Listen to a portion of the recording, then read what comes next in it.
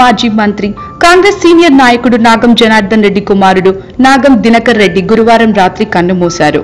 గత కొంతకాలంగా శ్వాస సంబంధిత సమస్యతో బాధపడుతున్న ఆయన వారం రోజుల కిందట చికిత్స కోసం అపోలో ఆసుపత్రిలో చేరారు. ఊపిరితిత్తుల మార్పిడి చికిత్స చేసేందుకు వైద్యులు ఒకవైపు ఏర్పాట్లు చేస్తుండగానే ఆసుపత్రిలో గుండెపోటుతో చనిపోయారు. నాగం జనార్దన్ రెడ్డికి 2 కుమారులు కాగా పెద్ద కొడుకైన దినకర్ రెడ్డి వైద్య వృత్తిలో కొనసాగుతూనే సివిల్ కాంట్రాక్టర్ గా వ్యవహరిస్తున్నారు. కుమారుడి మృతితో నాగం తీవ్ర దుఃఖంలో మునిగిపోయారు. ఈ విషయం తెలుసుకున్న పలువురు కాంగ్రెస్ నాయకులు అపోలో ఆసుపత్రికి చేరుకొని నాగంను పరామర్శించారు. దినకర్ 46 ఏళ్ల వయసులోనే చనిపోవటం నాగం కుటుంబానికి తీరని లోటని చిన్నారెడ్డి పేర్కొన్నారు.